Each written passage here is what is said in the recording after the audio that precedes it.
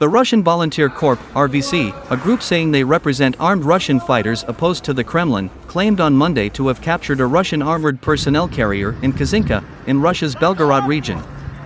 The video shows the person purported to represent the RVC placing a sticker reading RVC on an armored vehicle over the Z symbol used to identify Russian forces.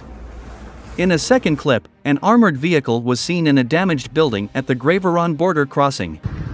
Writing on a nearby wall read, "Greetings from Bakhmut." Fighting in Russia's Belgorod region entered a second day on Tuesday, after a cross-border incursion of armed fighters from Ukraine.